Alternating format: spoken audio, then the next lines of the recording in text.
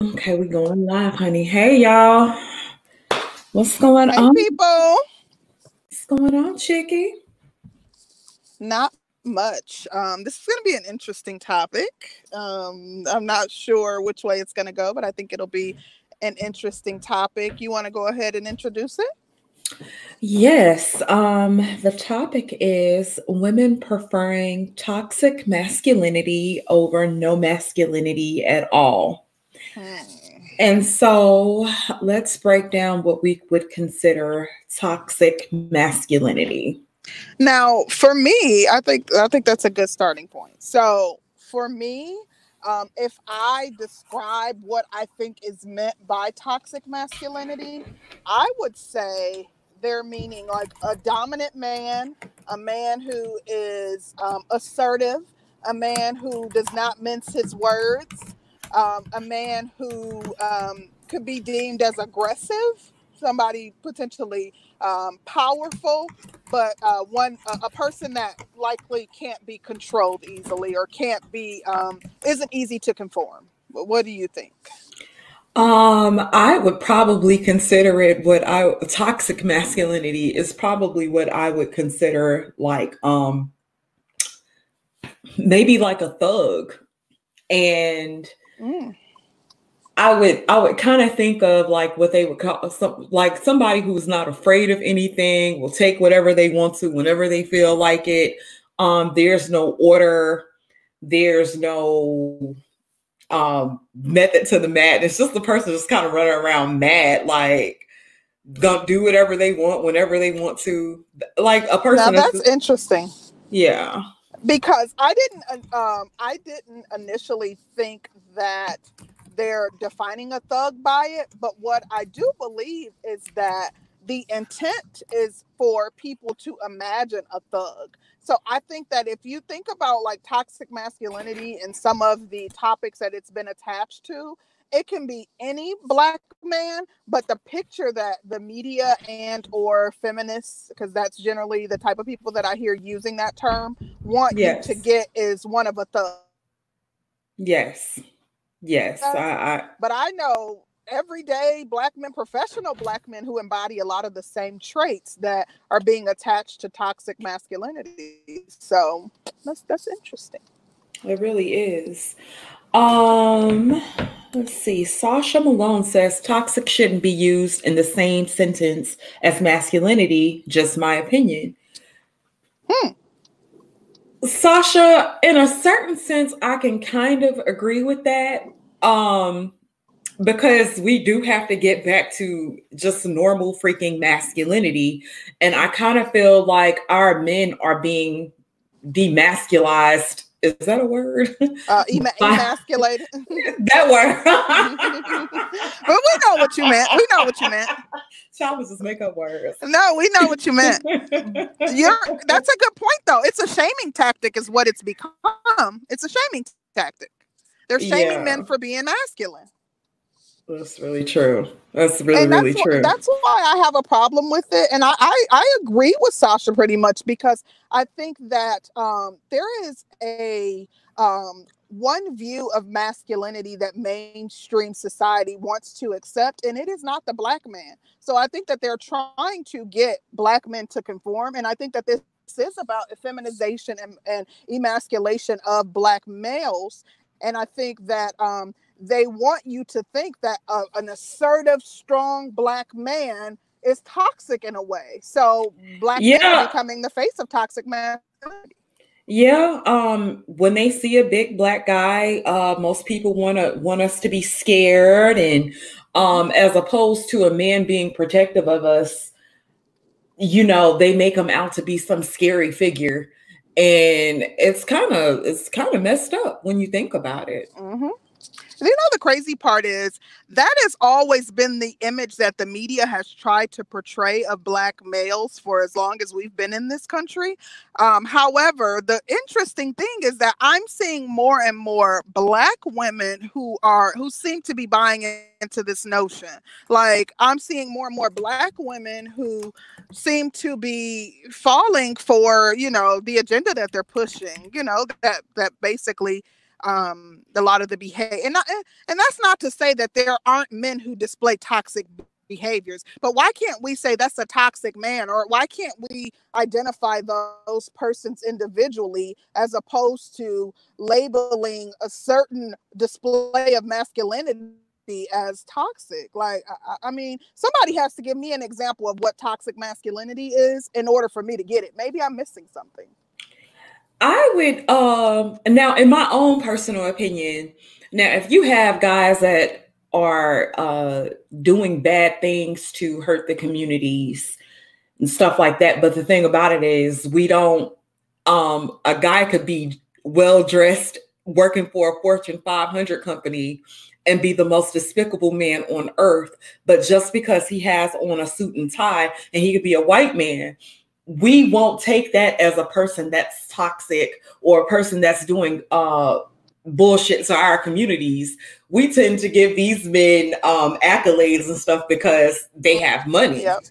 And that's because toxicity doesn't have one look. You are absolutely right. Yeah. I've noticed that the better dressed the man is, and if he has a little swag to him, the more credit we give him, and that credit may not necessarily be due. You know what I mean? Well, maybe. Concrete, are you there? Okay. Well, she's having some technical difficulties, but yeah, I've kind of noticed that we'll have men, and as long as a man is well dressed, we tend to give more credence to the man. Let me give y'all a good story. So back in my Navy days, I was on a ship, and I would say a lot of us had been sexually harassed on the ship, but just to go to it, there was a guy that I really didn't deem as an attractive guy, and then there was a guy that was kind of handsome, right? And one of them touched my butt, but immediately I actually thought it was the ugly guy who touched my butt, and I punched him. And he was like, it wasn't me, but I didn't even believe him because I was like, this nice looking guy wouldn't do that. And I felt so stupid because the nice looking guy was like, yeah, it was me. And I felt so bad because, you know, I thought the ugly dude had touched my butt, but it wasn't him. You know, that brings up an interesting point. Is it, and oh, this is really interesting. So do you think that fine men, attractive men, athletes, men with athletic builds can get away with displaying toxicity, whereas unattractive men or men that are broke cannot? Absolutely. The more money a man has, the more shit he can get away with, in my opinion. And I actually think that, like, the prettier a woman is, the more shit she can get away with. And ooh, yeah. You said a word and it made me think about something that we'll probably discuss in the future, but that's a good point. Yeah. I noticed that, okay, so like with the Me Too movement, let's say you have a girl and she comes out against a rapper or a singer, and don't get me wrong, because you do have a lot of women kind of making, now I'm not going to say kind of making, you have a lot of women, I ain't going to say a lot, you have a percentage of women making false claims, right? But at one point, we would generally believe what a woman would say. But nowadays, it's like the more status a man has, it's like it's almost hard as hell to prove that he actually did something, or they're finding all kinds of loopholes. And society tends to question the woman more when there are statistics that say there are a small percentage of women that lie versus the people that are telling the truth. But that's probably another story and another animal. I don't know if we want to touch that just yet, but what do you think? You know what it made me think about, this situation with The Game, the rapper, when he had that show on VH1 where he was dating or whatever, and one of the women sued for sexual assault. And it was one of the women who was kind of like all over him. And she didn't get chose. I think she stayed till close to the end. She was an attractive girl. But when the story initially came out, I was like, yeah, right. And I'm not thinking, yeah, right, because I think he's above assaulting her, and it makes me kind of feel bad that I was so quick to say, because I don't know the details and I don't know what was alleged, but I didn't see that she filed a criminal complaint. It was that she went after him civilly, which is what made me question it. That and the fact that she was like all over him, like she was one of the women who was, you know, very flirty with him, and, you know, very touchy-feely with him. So that's what made me question the sincerity of her claim. And like I said, I don't know the details, but I also found it interesting that she immediately filed a civil suit. I think it might have been against him and Viacom, which he just recently lost. But I think when I read up on it, the initial judgment was issued to her because he missed a court date. I think he was like touring in Germany or something, and he alleged that he missed the court, or that he forgot about it, which clearly he just wasn't taking it serious enough. And I think they awarded her like $7 million. Yeah, you're right. It was 7 million. I don't know, but I've heard a couple things about the game, including getting a teenage girl in another country pregnant. That's another story. Too. Yeah, I heard that too. But, you know, so like regarding the topic, I do think that attractive men, or men who are well off, can get away with more. They can display toxic behavior, and, you know, them not be called out for it. You know, so I do think that's possible. So you made me think about that when you talked about the fact that you immediately thought that it was the unattractive guy, you know, who, because I've seen fine men be like, watch this, you know, and they'll do some foul mess. You know what I mean? Yeah. Like, I've seen it happen. So why do you think women are attracted to bad men? I think that what I think it is I think it's the display of bravado. I think that it's their confidence. It is their strength. It's the way in which they dominate a room. I think that it's more, I think that it could be their looks too, but I think that it's more of the personality that they are attracted to. You know what I mean? Like, who doesn't want a sexy, confident man who is like a leader within his own right, and who is assertive, and, you know what I mean? Like, no woman wants a man that is not displaying masculinity, or a pushover, or a punk. Like, that's not attractive to a woman. Like, I think innately we are not attracted to that. That's just like some weak mess. And it's the same with animals in the jungle. If you watch like the animal kingdom and things of that nature, like the female animal species and a lot of different mammals, they are attracted to the dominant animal. And we are too. Well, I kind of looked at it like, I looked at it from two ways, right? And so I kind of figured that a lot of women aren't generally checked.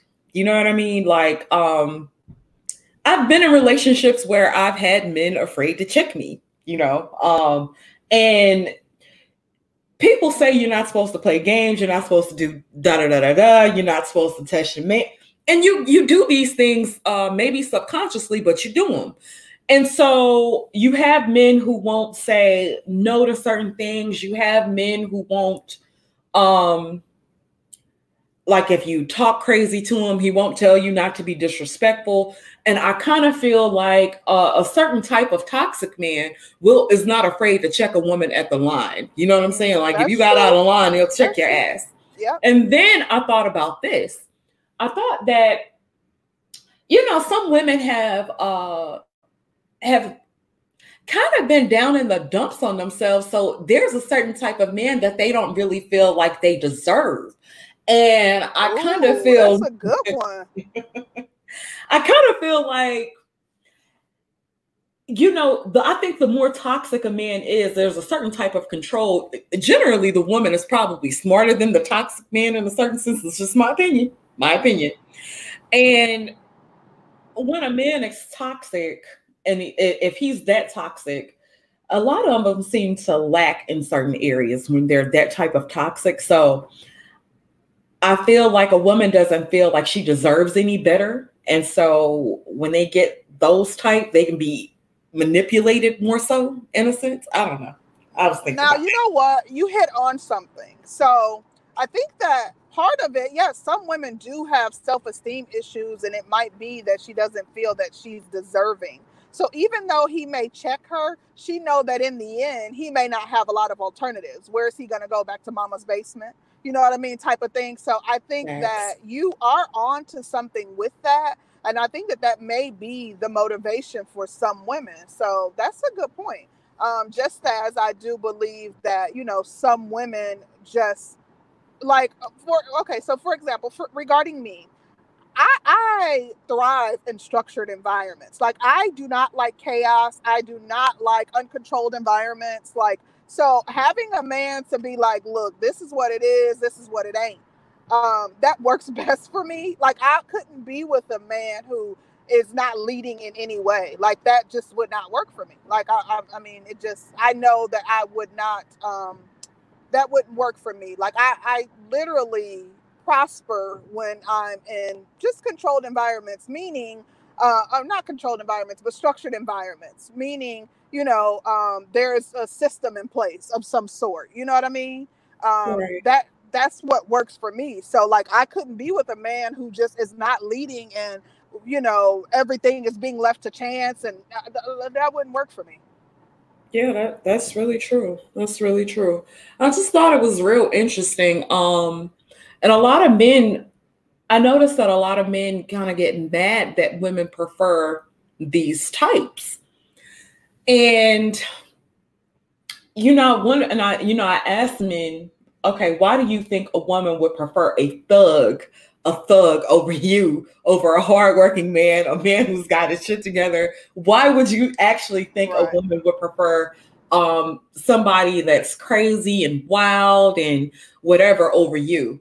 And what do you think about that?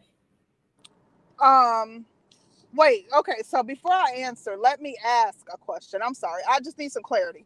So do you think that the men that are saying this like have no masculinity at all, or they're lacking in masculinity, or maybe their masculinity just isn't displayed outwardly as much as it is with some of these um, other men? I think all men have a degree of masculinity, just like all women have a degree of femininity, right? Mm-hmm. But maybe it's not expressed in the same way Right. that another type of man will display his.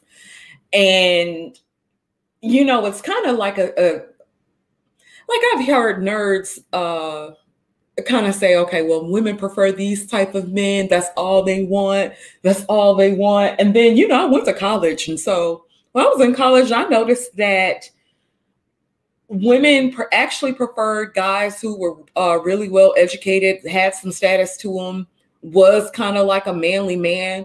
I noticed that those guys seem to have gotten all the butt or Yeah. whatever. Right. So, it just kind of makes me think, like, do women really prefer this? Or are these guys just tripping? You know? Well, um, from in my experience, I think that the women, most of the women that I know, do prefer a man who is outwardly masculine. I think that they prefer a man who's not afraid to get his hands dirty. Like they prefer a man that if I get a flat tire, you can change it. That we're not going to be stranded somewhere. But I think that that's a part of the culture too. I think that we've been kind of conditioned, not conditioned, but like it's been passed down that you get a man that you can depend on, a man that is not going to be afraid to defend you, you know what I mean, versus um, the agenda being pushed that we need to find a man that can financially provide for us, because most Black women are taught that you should be able to be in a position to where you can take care of yourself because you can't depend on a man financially. However, a man should be able to should be able to protect you, and should be able to do these things that are overt, but we're not there's not enough focus on finding a man that can provide for you financially, or finding a man that can do both. Like, why can't we have it both ways? It shouldn't That's have to true. be an either or situation. But I think that from my experience, most of the women I know, they they prefer men that appear to be masculine outwardly. Yeah, that's true. That's true. Okay. Okay. Well, do you want to open up the panel and Yeah, we can open it up. Absolutely. okay. And to me, I think that like the topic, a lot of what I see is, like you said, most men, save for maybe men that are not straight, have, masculinity, and even those men have some masculinity. But so I think that really and truly there are varying degrees, or maybe it's expressed in different ways. Mhm.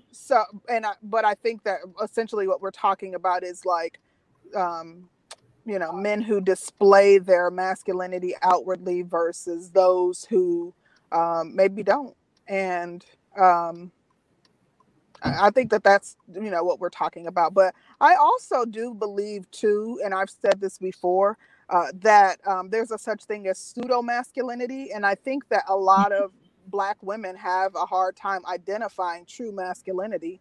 We think that masculinity is that image of the thug, you got to be walking with swag, and you know what I mean? Like you got to be wild and, just crazy, So I think that a lot of women don't really know how to identify masculinity.